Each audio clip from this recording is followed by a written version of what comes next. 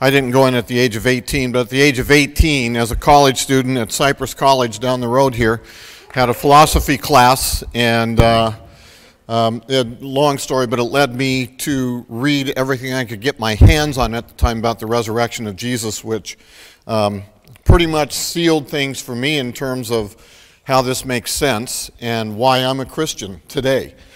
So it's a big subject. If you did not get a chance to sign a sheet about getting on the mailing list, we'll have some out there. There's one here, so if you want to do that, I'm on the mailing list. They are not intrusive into your life at all. You don't get phone calls from Scott or anybody else asking if you want to buy a timeshare in Texas. So it's actually not bad. It's great. It's great information. They do have a magazine, as you saw out there, a publication that comes out. Great information. You can go to their website, and their website, it's the smallest print website in existence. But there's a lot of stuff in there, and that's why it's small print. So go to their website, BibleArcheology.org, but you can do a search for Associates for Biblical Research, and it will come up. And then, there has been, and I kind of was hoping this may be the case, but if you would be interested in going to do a dig with Associates for Biblical Research within the next 2 years, let me know, or just jot it down on a piece of paper or something. As you just heard, there are no age limits here. So if you can get on a plane and walk and use a brush, not a shovel, then they'll accept it. It was really, when Bill and I first talked to Scott, we were on a Zoom call, and right in the middle of our conversation, Scott says, "Oh my gosh, it's the director of antiquities from Israel calling me right now." And he was polite enough not to go talk to him instead of us, which, had I been in Scott's shoes, I probably, hey guys, somebody more important's on the line. But this stuff is really, it's great. And I have relied on scholars like Scott my whole ministry career. What they do is absolutely needed in evangelical circles, and they're doing a great job. So once again, let's just welcome Scott, and he'll do it. The only time frame we have, I think, is he has a flight at 5, but he also is interested in watching the finals of the women's NCAA tournament and Caitlin Clark. So I'll let him call when it ends. If you need to go, then go. But I don't want to cut the time short, since we're not.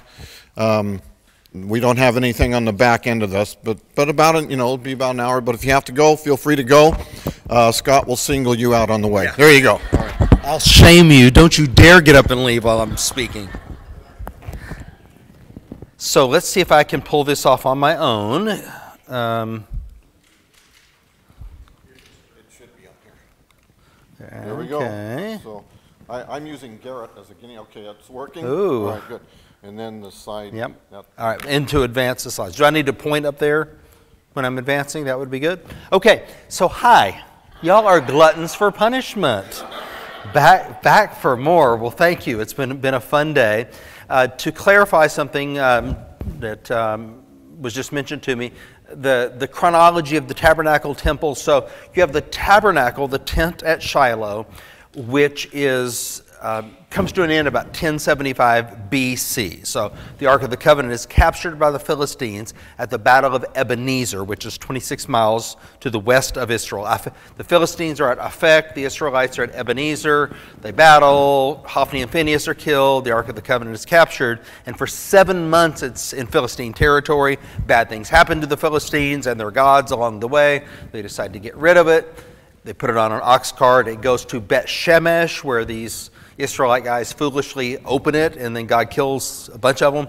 And then ultimately the ark goes up to Kirjath Jearim, up into the hill country, and it's there for 20 years until David in 2 Samuel 7 comes and brings it to Jerusalem, to the city of David, not to the Temple Mount yet, but down near the Gihon Spring. There is a tent which David pitches called David's Tabernacle, and so he brings it there. I did if you go on YouTube to TBN's In Grace. I did a whole 30-minute program on that because we now know a lot about the Tabernacle of David that we didn't know before, which is really interesting. But it's there for decades until the time of Solomon, and then Solomon is the one that brings the ark up onto Mount Moriah when the temple is built in Jerusalem. So when I say there's a temple in Shiloh, all I mean is that the tent was replaced by a temple, not the temple. Okay, so when we tend to talk about First Temple period and Second Temple period, and it just depends on how you slice and dice the words. If you're saying there was a third temple at Shiloh, then you'd have to talk about, we'd have to redefine everything based on that. So hopefully that helps a little bit. Okay, any questions that we didn't deal with before? Anyone wants to ask?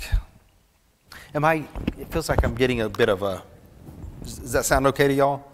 Okay. All right, well, here we go. Death, burial, resurrection, the heart of the gospel message. This is what one believes when one becomes a Christian. 1 Corinthians 15, 3 and 4.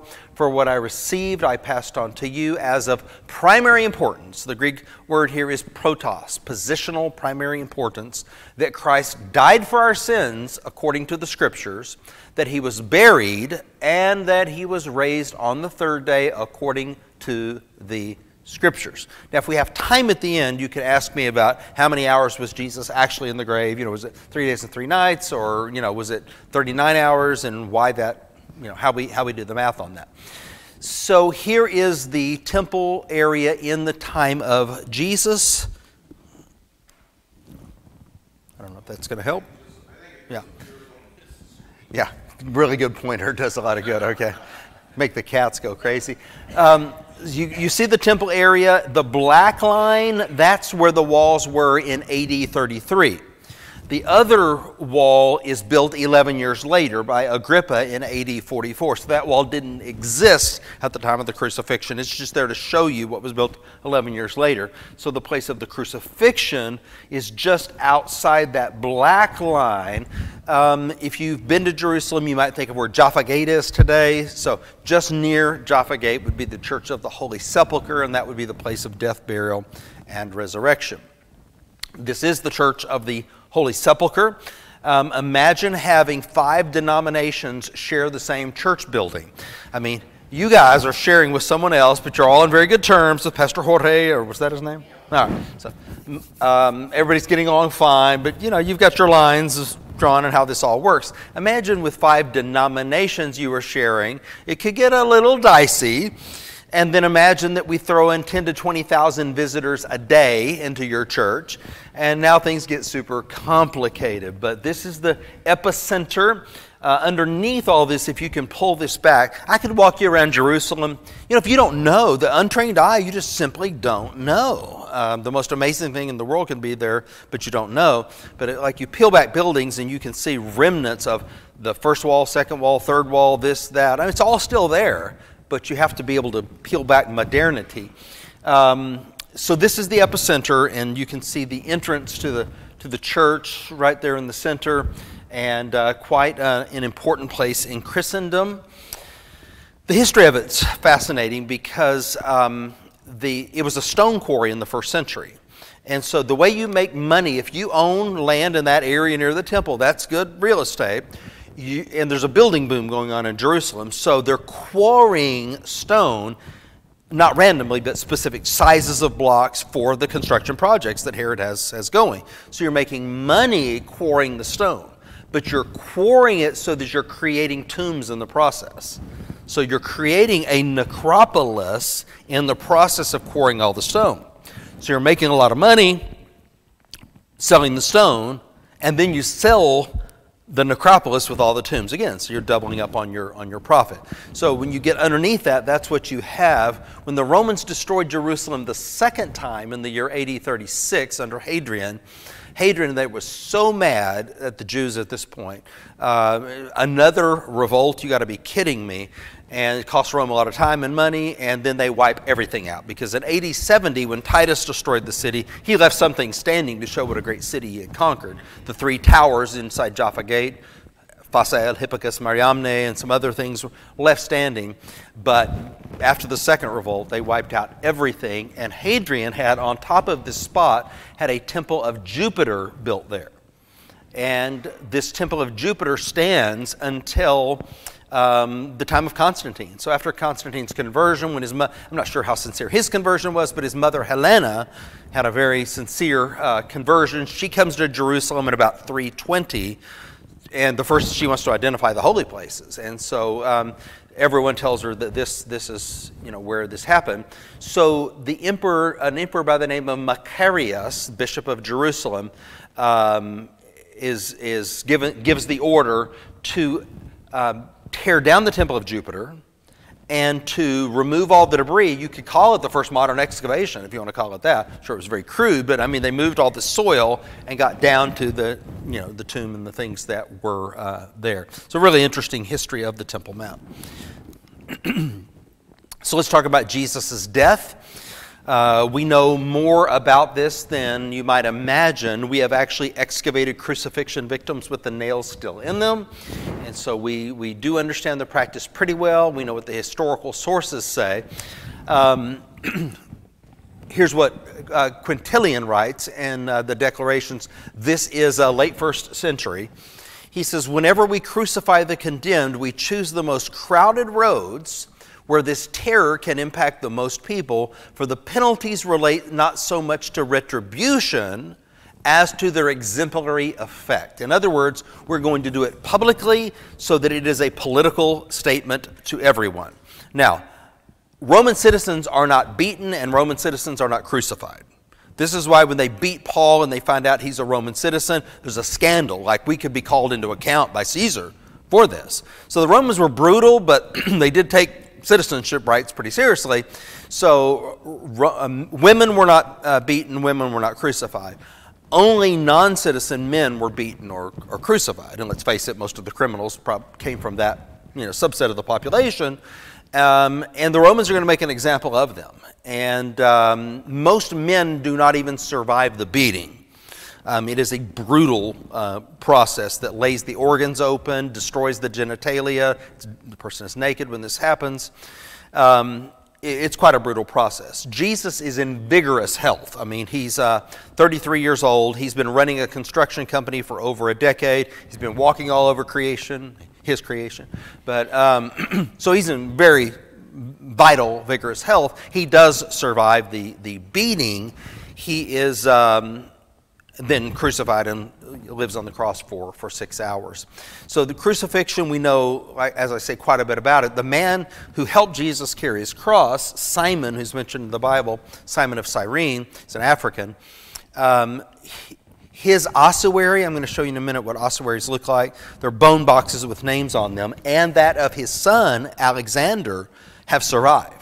And so they're real historical people. And so when we roll through this stuff, I want you to understand we're talking about real people, real places, and real events. Titus, Josephus writes about this, Jewish historian in the late 1st century, non-Christian. He writes, General Titus's main reason for not stopping the crucifixions was the hope that the spectacle might perhaps induce the Jews to surrender. Now, this is during the siege of Jerusalem, the great Jewish revolt, AD 66 to 70, which culminates in the destruction of the Second Temple. The same day of the year that the First Temple had been destroyed, August the 28th. The First Temple was destroyed on August 28th. The Second Temple is destroyed on August 28th. An inescapable sign of the judgment of God. I mean, if you miss that, you've missed it all. What he's talking about here is the crucifixions during the Jewish war. So they are crucifying 500 a day. And then the Roman catapults, they put the dead bodies on the Roman catapults and they shoot them up onto the Temple Mount. 500 a day. Imagine the stench, the disease, the horror of this. Okay, first of all, being crucified and then being catapulted, and your body becomes a weapon. Again, the same point is to make a spectacle, because the Romans kept giving terms of surrender, which the Jews kept rejecting. The terms kept getting worse and worse the longer that they waited, until finally there were no more terms. It was going to be annihilation. Now here's our text in John 19. Pilate handed him over to be crucified, so the soldiers took charge of Jesus. Carrying his own cross, he went out to the place of the skull, which in Aramaic, remember we were talking about Aramaic is the underlying language here, is called Golgotha. There they crucified him, and with him two others, one on each side and Jesus in the middle, as it should have been. Pilate had a notice prepared and fastened to the cross. It read, Jesus of Nazareth. Remember that. The Romans knew enough to call him Jesus of Nazareth, King of the Jews. Many of the Jews read this sign, for the place where Jesus was crucified was near the city, and the sign was written in Aramaic, Latin, and Greek. Multilingual society. And then Jesus would have known Hebrew as well. Verse 21, the chief priest of the Jews protested to Pilate, do not write the King of the Jews, but that this man claimed to be the King of the Jews. Pilate answered, what I have written, I have written. When the soldiers crucified Jesus, they took his clothes, dividing them into 4 shares, one for each of them, with the undergarment remaining. Did you know that the oldest fragment of the New Testament that we have to date, maybe we'll find older ones with time, but the oldest fragment is a first century fragment of the Gospel of John, and it's John chapter 18, verse 31, Jesus before Pontius Pilate. And we call it P52, that's from the John Rylands collection. And there you have the question before Pontius Pilate, when Pilate says to Jesus, what is truth? The oldest surviving portion of the New Testament we have. What is truth?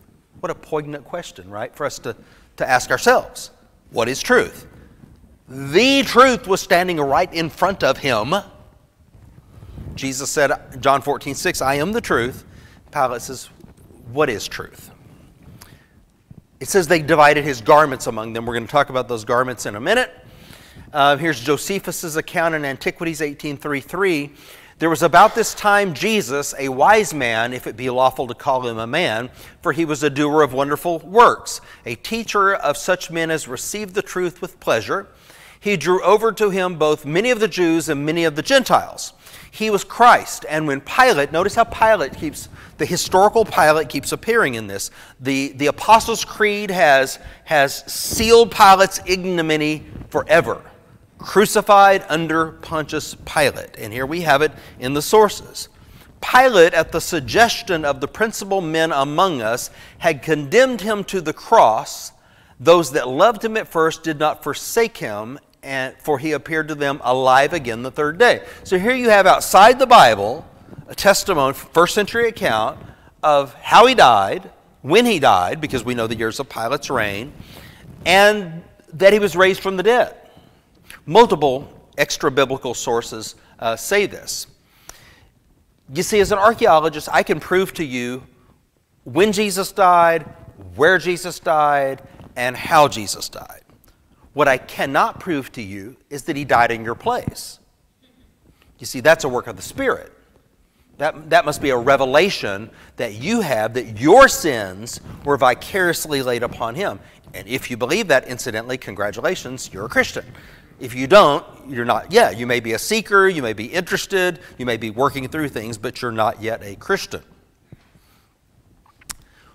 One of the most misquoted verses I've ever heard is John 10:9 and 10. For if you believe in your heart and confess with your mouth, you will be saved. For with the heart man believes unto righteousness, with the mouth confession is made to salvation. What did I leave out? If you believe in your heart and confess with your mouth that God raised Jesus from the dead, you will be saved. That's what you've got to confess and believe.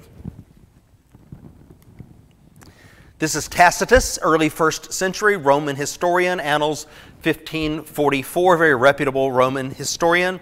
He writes, Nero, so this is mid-60s, fastened the guilt of the burning of Rome in 64 and inflicted the most exquisite tortures on a class hated for their abominations called Christians.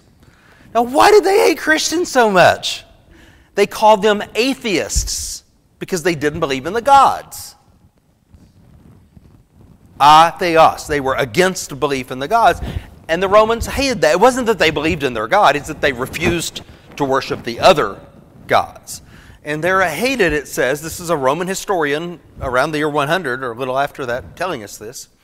Christus, from whom the name had its origin, suffered the extreme penalty, that's crucifixion, during the reign of Tiberius at the hands of one of our procurators, here it is again, Pontius Pilate. Notice his title is procurator. Let's talk about that for just a minute.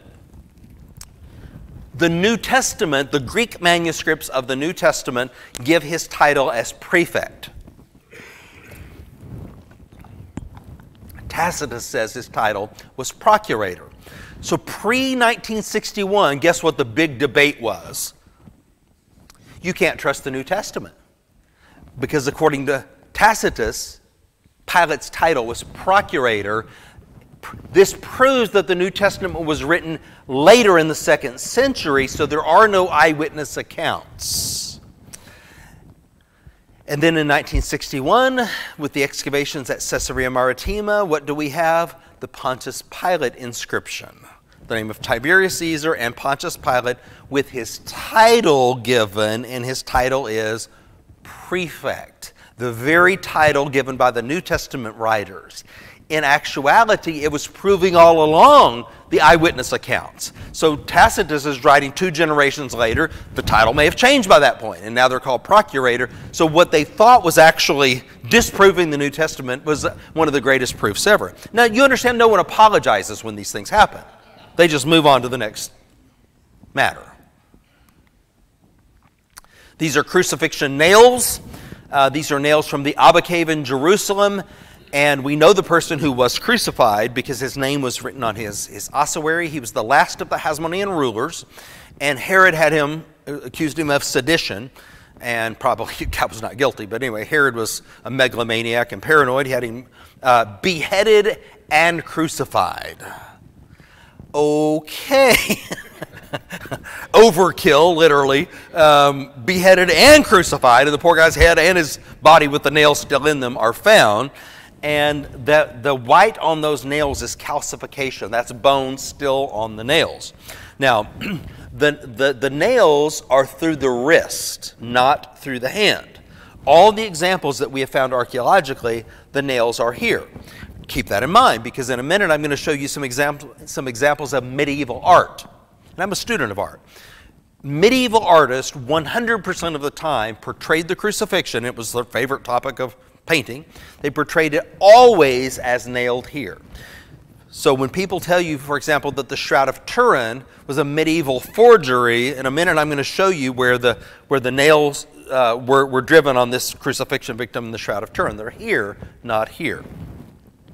So here's Aristobulus, nails still in him.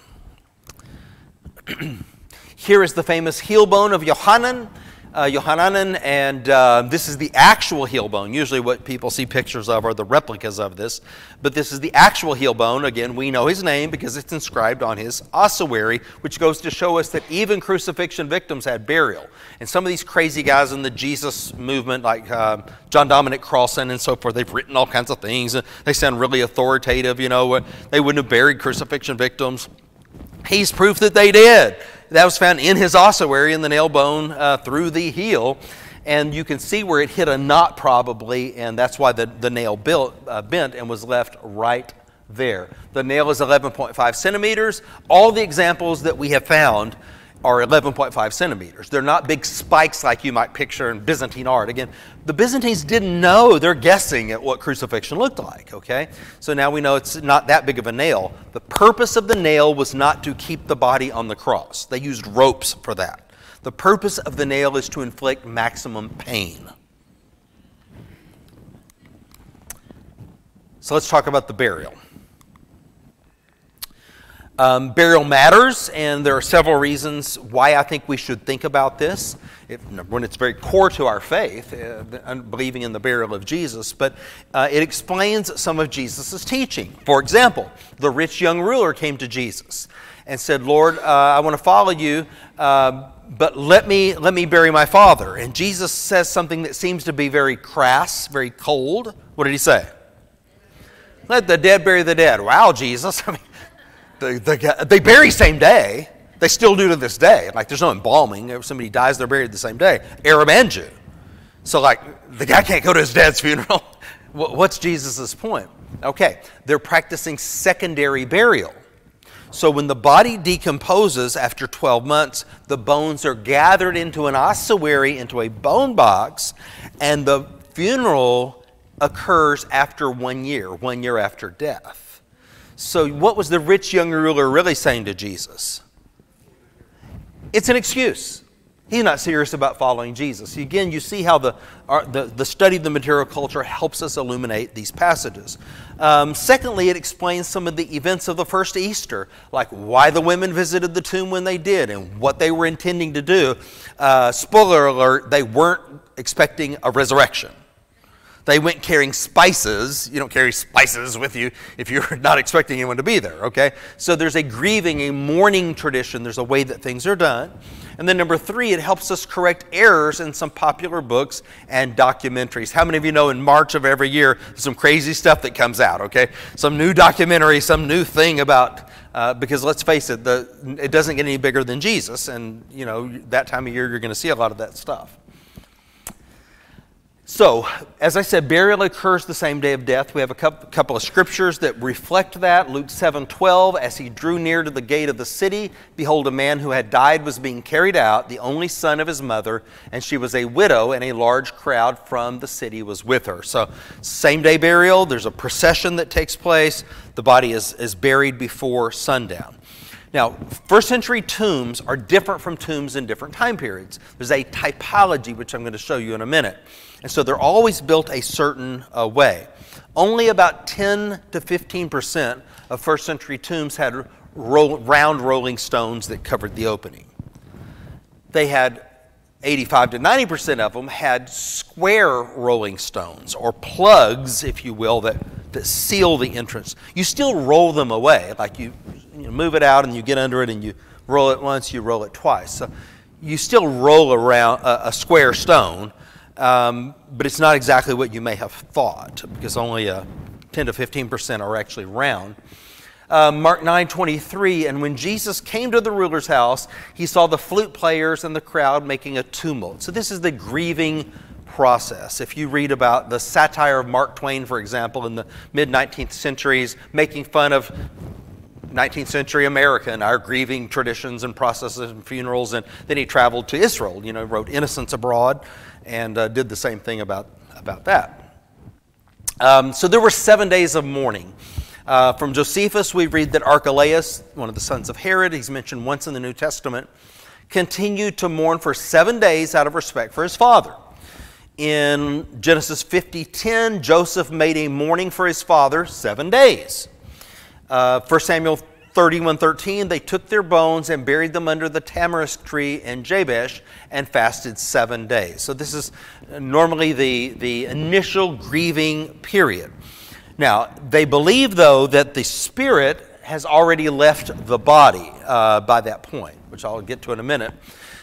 There are 4 major changes that happen just before the time of Jesus.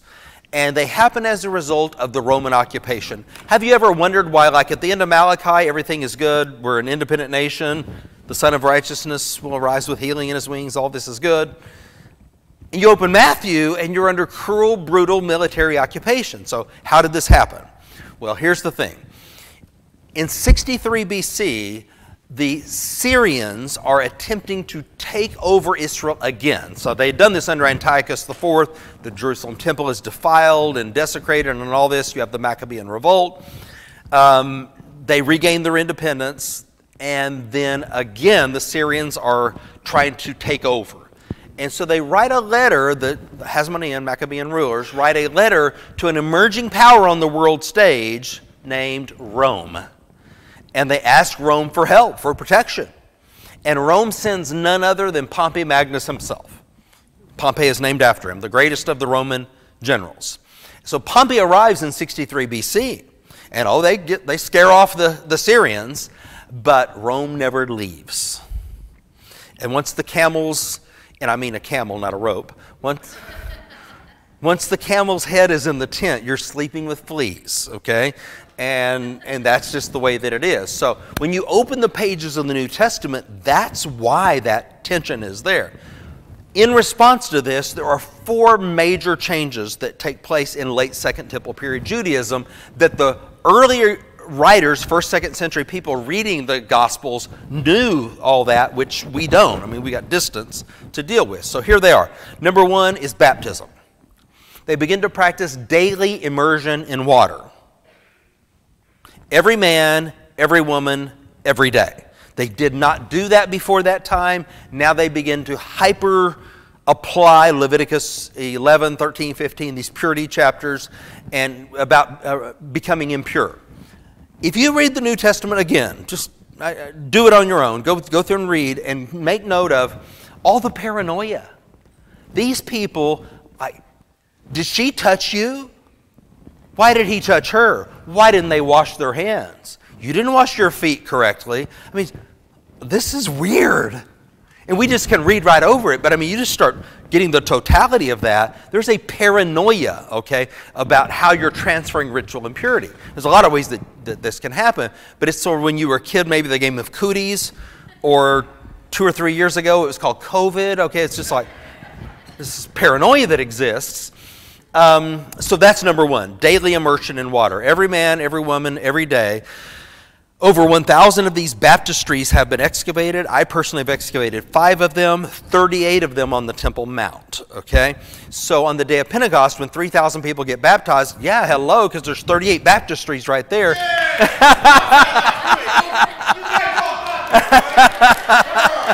Someone was listening to one of my videos. That's good, okay.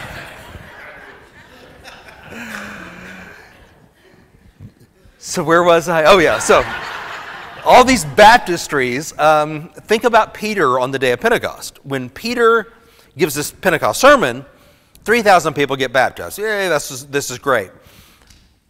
But what Pastor Mike may not have told you is that they were going to get baptized regardless of if Peter ever preached. They got baptized the day before, and they got baptized the day after. They were going up on the Temple Mount. You can't go up on the Temple Mount unless you go through ritual immersion. Now, I'm not talking about hygienic washing. They're not taking a bar of soap down in there. It's a ritual process that they're going through.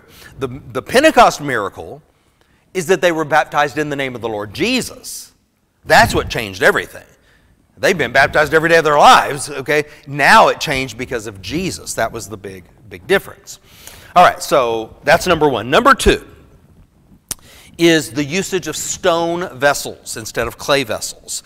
Clay is susceptible to ritual purity. I quoted it this morning, Leviticus 11. When your pottery, your ceramic pottery, becomes impure, says the Lord, you must break it.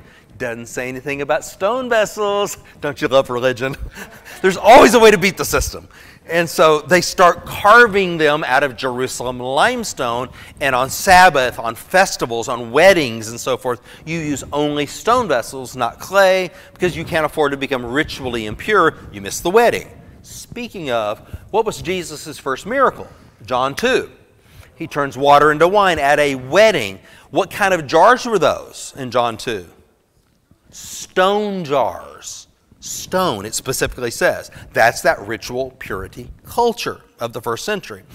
So big change in that. Number 3 is oscilligium. So this is the secondary burial that I started to explain to you, how they're gathering the bones after 1 year into a secondary burial process. The 4th one I also mentioned earlier today, which is the usage of 1st century BC coins on into the 1st century AD, because they don't want to use these Roman coins. They're using their old Jewish coins, which harken back to a time of independence. All right, so let's unpack oscilligium, reburial after 1 year. The Mishnah says, when the flesh had wasted away, they gathered the bones and buried them in their own place. The Semachot, my son, bury me at first in a foss in the course of time, collect my bones, and then put them into an ossuary. And then from the Babylonian Talmud, 12 months later, this is the process of that time. We have lots of ossuaries that we have excavated. And you may find this super interesting. Like, why are they doing this? Like Rahmani says that maybe it was the Pharisaic belief in the resurrection of the dead. So remember, Sadducees don't believe there's a resurrection. Pharisees believe that there is. And so maybe it has something to do with that. He posits. Lee Levin and Gideon Forrester think about Roman influence because the Romans also practiced a form of secondary burial. But in my view, it is this obsession with a wave of ritual purity that has swept through late Second Temple period Judaism. Now, I did a lecture on this exactly 1 year ago at the Museum of the Bible in Washington, D.C. on the wave of ritual purity in late Second Temple period Judaism, which I think you can access online. This is a famous tomb in the Kidron Valley in Jerusalem, this very, very large, fancy sort of a tomb. It's called Absalom's tomb. It has nothing to do with Absalom. It's misnamed. It's a first century tomb. Remember when Jesus says in Matthew 23, "Woe to you, Pharisees! You are like whitewashed tombs. You paint the outside of your tombs, and on the inside are dead men's bones." So these are very fancy sorts of tombs. The common person's tomb is different from this. This is a tomb that I excavated 10 miles north of Jerusalem. It is a typical, quintessential first century tomb. Yes, sir. Oh, okay. Thank you. Thanks for not making a run on the stage, though.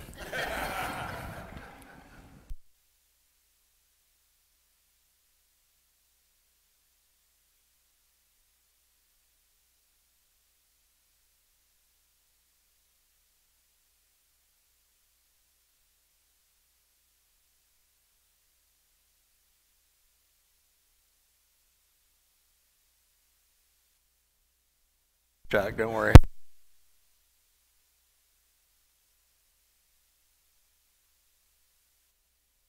John, Acts, Romans. Okay. Hey, thanks, Chuck. You think I'm going to lose my train of thought? You're wrong. This is a first century tomb that I excavated 10 miles north of Jerusalem. It's shaped like a human hand. So you have benches where the body is laying. Let me back up. Before the late Second Temple period, Iron Age tombs, like if you go to the Garden Tomb in Jerusalem, which a lot of people want to be the tomb of Christ, it can't be because it's not this shape. So there's a bench, and the bones, after a year, they gather the bones, and there's a repository underneath. Those bones go into this repository. The next family member dies, his bones go into the same repository. So the biblical phrase, he was gathered to his fathers, so that's the picture. That garden tomb has 5 more just like it on the property next door, what's called the Ecole Biblique. So it's a whole series of Iron Age tombs. Now, Second Temple period tombs look like this. You've still got the benches, but after the body decomposes, the bones are gathered and put into a bone box and pushed back into these niches. About 20-25% of these ossuaries have names inscribed on them. You can have 50, 60, 70 family members all buried in the same tomb. So this is why the Gospels are very clear that Jesus was buried in a tomb where a man had never been laid. As a Westerner, you might think, like, why would you ever put someone in someone else's tomb? It's because of this process of ossuagium, or secondary burial. Here's a fragment of an ossuary that we excavated, also Kermit el-Makadr. This is the most famous ossuary of all. This is the James ossuary, as in James, the brother of Jesus, as in the author of the Epistle of James, as in the leader of the Christian church for 3 decades after Jesus. This is James. He is martyred in the year 62. Josephus writes about the martyrdom of James also. He is pushed from the southeast corner of the Temple Mount, what's called the pinnacle of the temple, down into the Kidron Valley, and both legs by the Jewish authorities. And he's still alive, and he's not a young man at this point, and they go down with clubs and beat him to death. I mean, you got to love a good religious leader. I mean, just, can beat this guy to death. This is James. And it says, in Aramaic, here we go again, from right to left, 7-word inscription, James, son of Joseph, brother of Jesus. Let me tell you, this was a firestorm. And the reaction against this, it can't possibly be. It must be a forgery. It must be blah, blah, blah, blah, blah. They seized this ossuary from Oded Golan. The owner fined him and all this. He countersued. He won at the Israeli Supreme Court a massive judgment against the Israel Antiquities Authority. And some justice there, and it is now in his possession. But there it is. That's what an ossuary looks like, made of Jerusalem limestone. It has only left Israel twice. Once to Toronto when it was first came to light, and it is in Dallas right now.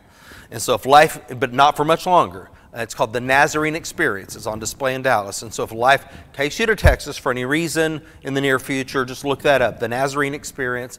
You'll probably hate the rest of your life if you don't go see this. Okay? And like if you go tomorrow, you can see the eclipse and this, I guess. And plus you'd be in Texas. Thank you, Bill. This is another very famous ossuary. This is Caiaphas' ossuary. His name is inscribed on here, Caiaphon, Joseph Caiaphas. And this is the one who condemned Jesus to death. Again, real people, real places, real events, and a very ornate, fancy sort of an ossuary in the Israel Museum today. And here are nails that were found in his tomb, and it's very interesting. There was an obsession with crucifixion nails in the first century. It's very macabre, and I'm not suggesting that these were crucifixion nails because they're not the right size. Maybe those nails were used to scratch his name into the side of the ossuary. But there have been many ossuaries, and we have written sources, that show the obsession they had with crucifixion nails, that sort of like the power of this deceased person was in these nails or something like this. And so you did have people getting buried with crucifixion nails. Doesn't mean that they were crucified necessarily. Weird, right? Here's a very famous tomb. This is the necropolis at Dominus Flevit on the Mount of Olives, just up above the Garden of Gethsemane. Remember, Jesus left the disciples snoozing in the Garden of Gethsemane, and it says he went away a short distance by himself. Here's where he likely comes to. It's just up above, and it's Dominus Flevit, which in Latin means God wept, which you think of Jesus at the Mount of Olives looking over the city and weeping because of their refusal to repent. Now, this is super, super interesting. Look at all of these ossuaries here of different sizes, child ossuaries, and it's got to be long enough for the femur bone, longest bone in the body. 500 ossuaries here at this site. Many of them, are you sitting down? Many of them with Christian iconography scratched in them, crosses and fish. You are looking here at the very first Jesus followers. Jews who had accepted Jesus, Yeshua, as the Messiah. They have become followers, and now it's reflected in they're still being buried the way a typical Jew would be buried at the time. They've now embraced Jesus as the Messiah. Think about Matthew 27, 51 to 53. When Jesus came out of the grave, many others came out of their graves at the same time and were seen walking around Jerusalem. Some of you are thinking, I didn't know that was in the Bible. Yeah. You see, Easter's not about one empty tomb. It's about hundreds of empty tombs, and one day it'll be about many thousands of empty tombs. So this, for me, is one of the most important spots in Jerusalem because I believe you're at ground zero for resurrection at that point. Now, they believe that the spirit departed after 3 days. So the spirit still hovers around the body until it starts to decompose. And when it does, then the spirit takes off. This is very common belief in late Second Temple period Judaism. This is what makes the story of Lazarus so phenomenal. They freak out that Jesus arrives on the fourth day. Lord, if you had only gotten here sooner, then we could believe in resurrection, okay? But it's the fourth day. He stinketh. If only you'd gotten here, because the Spirit's already departed. And Jesus goes, I am the resurrection, okay? Don't worry, I got this. So we have a couple of passages that deal with this, the issue of the spirit lingering over the body for 3 days. Skeletal remains are super interesting. We study all of these human skeletal remains. We can tell the pathologies. It's my estimate that the average person, at about 25% of the population at any time, had acute illness. That's a lot. Like 1 out of 4 people, like major illness. About 70% had some form of disease, some pathology at any given time. And just think about it. Like, let's imagine right now I forbid you for the next week to take any pills. Not a person in this room gets to take a pill. Oh, and those of you wearing glasses, off they go. Contacts too. Now, how did your life just change? Okay? That's what it was like in the first century. There was pain and suffering, as simple as an abscessed tooth. You know, that's right next to your brain, and you can die from an abscessed tooth. So when they hear that Jesus of Nazareth is healing people and not charging, no wonder the multitudes are thronging to him. Now here's the lunar eclipse of AD 33. I personally took this picture. This is a lunar eclipse, but what I want to point out to you is that NASA can do some pretty amazing stuff these days. Some things they can't do, but some things are pretty amazing. We can now calculate with precision when eclipses occurred in the past. And because there's a regularity to the universe, that's the way that God made it. And so we have historical sources, like the Assyrian Epidemic Calendar, for example, very specific on when, and they link it to the reigns of certain kings in Assyria. That's how we build our biblical chronology in the Old Testament, because we can link, some of those kings are also mentioned in the Old Testament, and then we can link back, and that's how we can be really confident in the date of the building of Solomon's temple in 967. We're going back to eclipses, which occur at predictable times. We can tell you exactly when the next one is going to occur, for example, now. So this becomes very interesting because we have some important eclipses mentioned in the Bible, like at the time of Jonah. We know that there was an eclipse in the mid-9th century BC over Nineveh, and then a series of ecological disasters, and then Jonah shows up, and they all repent. Well, what did ancient people see in celestial phenomena? They read into this, meant something to them. Even in later times, the College of Augurs, for example, they made big decisions. Do we go to war or not go to war based on the direction of the lightning? Is it from the east to the west or the west to the east? Because east to the west is a bad omen, west to the east is a good omen. Think about what Jesus said in the Olivet Discourse. As lightning from the east to the west, so will the coming of the Son of Man be. When they heard that, they went, whoa. East to the west, it's going to be bad, all right? That was the whole point of what they heard when he said this. There are a lot of written sources about this. So we now know that there was a lunar eclipse on April the 3rd, AD 33. And we know that just before Herod the Great died, there was a solar eclipse. So now we can pinpoint the death of Herod, which we can pinpoint the birth of Jesus to 1 BC. Now remember, there is no year 0, so you go right from 1 BC to 1 AD. And so we've got Jesus in birth in 1 BC, crucifixion Friday of Passover week in the spring of AD 33, which in our calendar, they're on a lunar calendar, we're on a solar calendar, but the equivalent of that would be April 3rd, AD 33. Now, here's where it gets really interesting. Since this big eclipse tomorrow, I thought y'all might be interested in this. Jesus is nailed to the cross at 9 in the morning. That's the time of the morning sacrifice. Look it up. He hangs on the cross for 6 hours until 3 in the afternoon. That's the time of the evening sacrifice. We call that afternoon. They called it evening. 2 sacrifices every day. Nailed to the cross, fulfilling the first one, takes his last breath, fulfilling the last one. At noon, after Jesus has been hanging on the cross for 3 hours, the Bible says there was darkness that covered the whole land for 3 hours. That's not an eclipse. Eclipses don't last for 3 hours. We don't know what caused it. Most likely something like a sandstorm, which happened pretty commonly in that part of the world and can become very dark. Or it could have been something supernatural. Maybe God covered it. I don't know. But what I do know is that a few hours later there was a lunar eclipse. And so I want you to think about the chronology with me for just a moment.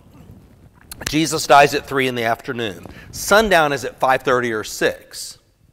It's Passover. It's not just any Shabbat. It's the holiest Shabbat of the year. Now, what all has to happen in the next couple of hours? This has got to be real, real fast. You got to go to Pilate. Not everybody can just immediately get into Pilate. And so Joseph of Arimathea has got to get to Pilate's praetorium. He's got to get an audience with Pilate. He's got to get permission to take the body off the cross and to bury it, get back to the burial place, and probably they gave him something in writing so to know that he had permission, get back there, and then do it. I mean, you have to remove the nails and the body from the cross. They wash the body, they wrap the body, they carry the body to a nearby tomb, prepare the body in the tomb. All this takes some time, okay? And we've only got 2.5 hours or something to work with here. So sun is going to go down and Shabbat's going to be there. By the time the stone is rolling, whether it's a round or whether it's a square, by the time the stone is going over to seal the tomb, they turn around, they're on their way home, and on the horizon, here comes the moon, and there's an eclipse. That's scientific proof. We know there was an eclipse that day. And we also know that it was what you would call this has been published in multiple peer-reviewed journals, incidentally, what you would call a blood moon. It's a reddish moon on the rise. So, the sun has turned to darkness and the moon into blood. Let's go back to Peter's Passover sermon, a Pentecost sermon. Let's see why all those 3,000 people were so eager to repent. He says, "This is that which was spoken of by the prophet Joel, that it will come to pass in the last day, says the Lord, I will pour out my spirit on all flesh. Your sons and daughters will prophesy. Your young men will see visions. Your old men will dream dreams. And even on your handmaidens and servants in that day will I pour out of my spirit, says the Lord. The sun will be turned into darkness and the moon into blood before the great and terrible day of the Lord comes to pass. And whosoever will call on the name of the Lord will be saved."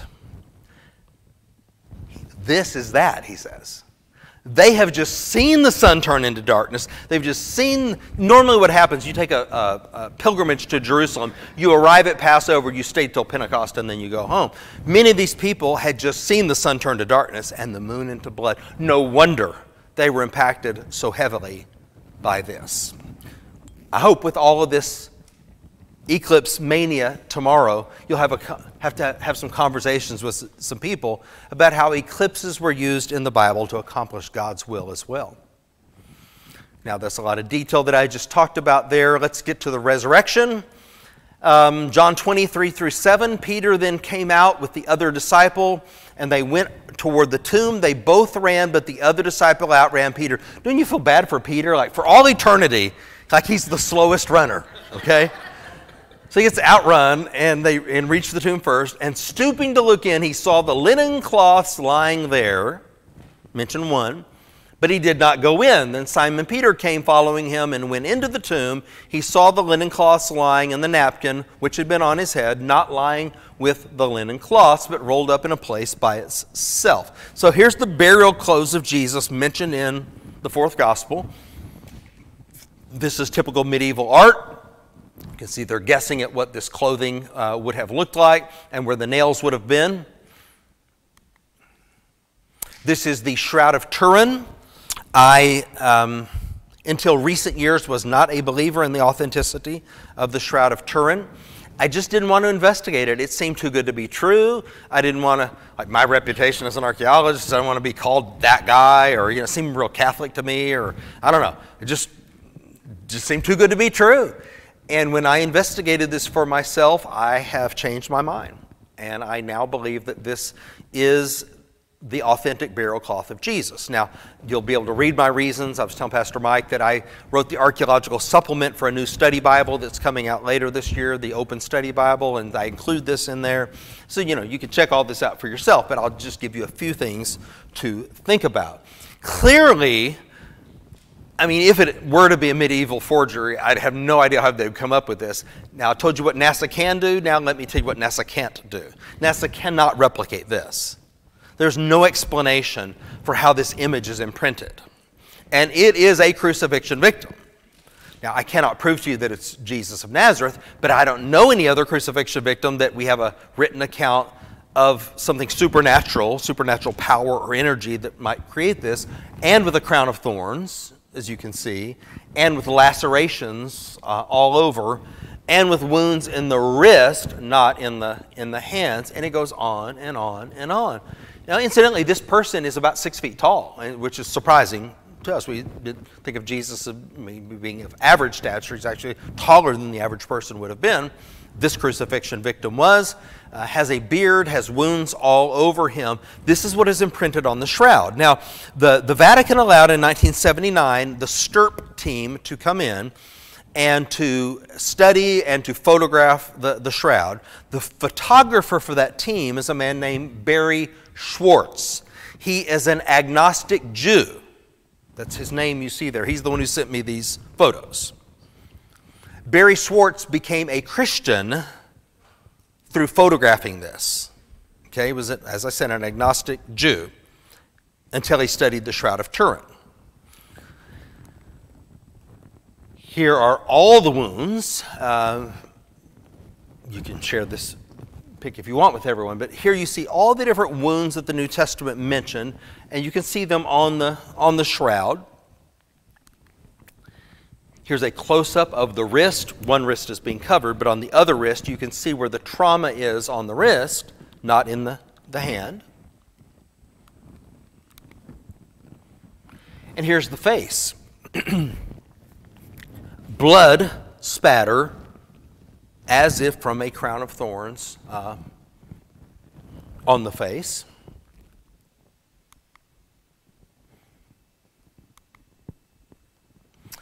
Here's a very interesting fact. We know that people buried people with coins in their eyes, but for some reason, it never dawned on me that the Jews might have done the same thing. But that was a typical burial custom of the day. And you will see, here I realize these pictures are grainy, but I think there's general agreement that there are coins in the eye sockets here. And you can see one of them pretty clearly. This is a coin of none other than Pontius Pilate. Now you tell me how a medieval forger would have even known what a coin of Pontius Pilate was. Talk about linking with Pontius Pilate. It's unbelievable.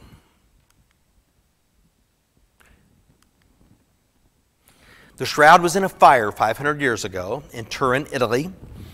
Imagine that this is the burial cloth of Jesus. Came that close to being gone. And as it was damaged. And so 500 years ago, it was patched. And you can see the patch here. These are Barry Schwartz's photos. And they're already starting to pull away from the garment because, new wine, old wineskins type of an idea. Well, the Vatican did allow carbon dating, and here's what they did. Not wanting to damage the shroud, they took loose fibers. Guess where they pulled the loose fibers from? The patch. And yes, the patch is 500 years old. And so you get this contradictory carbon date. And that's the problem. You say, well, why don't they just do new carbon dating? All right, well, put yourself in the Vatican's position. We're just going to cut off a piece of Jesus' garment, so we can do carbon dating. It's not as easy as it seems. The red blood, I'll talk about that in just a second. That's the high tech of 1979, ladies and gentlemen. And that is Barry Schwartz doing the photography of the shroud. This is a herringbone pattern on the shroud. The herringbone pattern is only used for a limited period of time in history. I know this because we have a tomb in Jerusalem called the leper's tomb where a first century burial shroud intact. We have it, complete shroud, and that's the same pattern. This herringbone pattern. It is no longer done that way in the Byzantine period, certainly not in the medieval period. We also have extinct pollen on the shroud. Pollen that went extinct in the Byzantine period. It had been extinct for 1,000 years, by the time the medieval artist, supposedly could have done this. Do you understand what I'm saying? Extinct pollen. Would they just plant it there or something? Now, why is there red blood stains? Because it should be black. So there is a condition that occurs when the liver is traumatized, and it produces, instead of black bilirubin, it is red. And this is very consistent with what you would expect. The torture destroys the organs and produces this effect. Here's a close-up, and if you are a Christian, if you consider that this might be the burial cloth of Jesus, you are looking at the blood of Jesus. And if that doesn't do it, I don't know what will do it. Other factors, limestone particles, carbon dating, and so forth, just so many things going into the study today. This is my friend Jody Magnus, professor at University of North Carolina, Charlotte. She is no believer. In fact, she's an atheist. She's also an expert in late Second Temple period Judaism and early Christianity, so go figure. And Jody's a renowned author and speaker and so forth. And she says the Gospels get it right when you study the death of Jesus.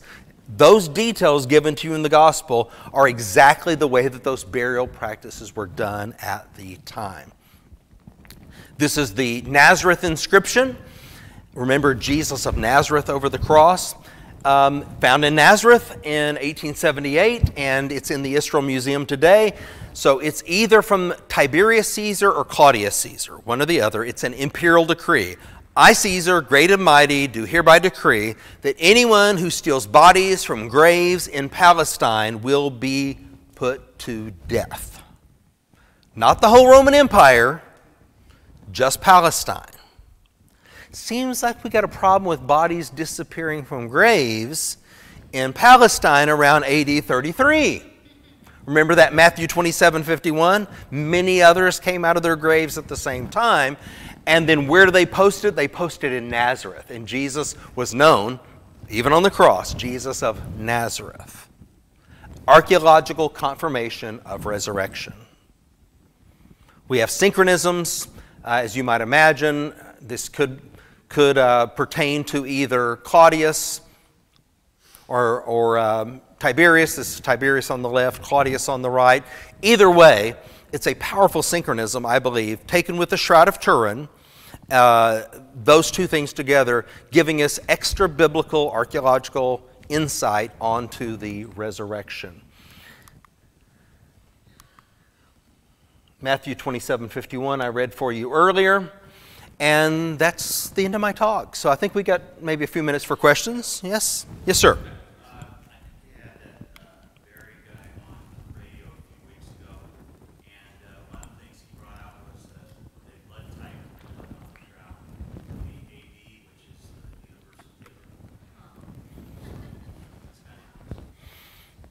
Very good. Yes. Conjunctive with that, does anybody suggest running DNA on the blood sample? Somebody answered the question for me, but to my knowledge, they have not. Yeah. And I don't know that they have adequate samples to test. Yeah.